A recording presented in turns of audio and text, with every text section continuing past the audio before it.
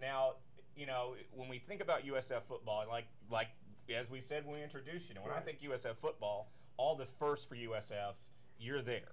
The first bowl game, the first practice, the first squad on the field, the first going to Division One. All those kinds of things. What's the proudest first you have? Oh, Lord, I don't know. Because there's so many, Randy. It's just like what you said.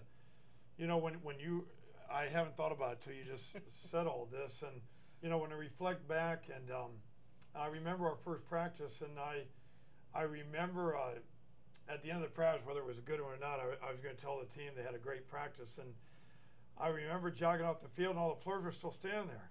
And I turned around and said, "What are you guys doing?" They said, "Otis Dixon." I remember Otis told me, he says, "Coach, we feel so blessed that we have a football program here. We'd like to pray." Wow, and I walked back and I said, "Okay, what do you want to do?" And Otis said, "Let's say the Lord's Prayer." So we all put our hands together. Right. We said the Lord's Prayer. And ever since that first practice, I don't know what they do now, but we never left winter conditioning, spring practice, the fall, after game without joining hands saying the Lord's Prayer. Oh, and so when you said that, that was probably one of the most powerful yeah. things that happened as far as the first and all that stuff. Oh.